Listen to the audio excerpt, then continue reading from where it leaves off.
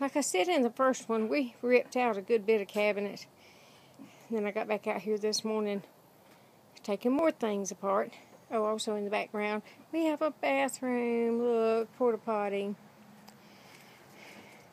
We decided about replacing the refrigerator. So, I started ripping that out. A lot of stuff was glued to it, screwed to it. We just ripped it all out, and that will be going out pretty quickly. The background noise you hear is my dear husband disconnecting cords and tubes and battery cables, because this refrigerator was gas and battery and electricity.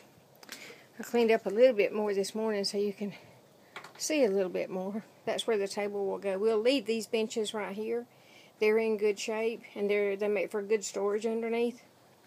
This counter over here, we ripped the countertop off because the particle board was beginning to separate, and there was no way we were going to be able to fix that anyway. The fronts of the cabinets are in good shape. I just pulled the drawers out, and they're sitting up in the back. I have not decided yet if I want to paint in here or just leave it this wood tone and then just add more color so I have more, a little more pop than just this pink, tan, brown 1988 stuff.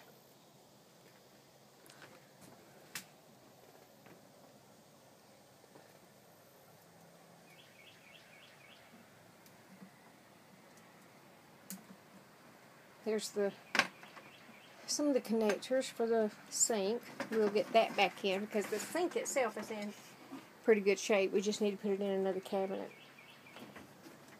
More later.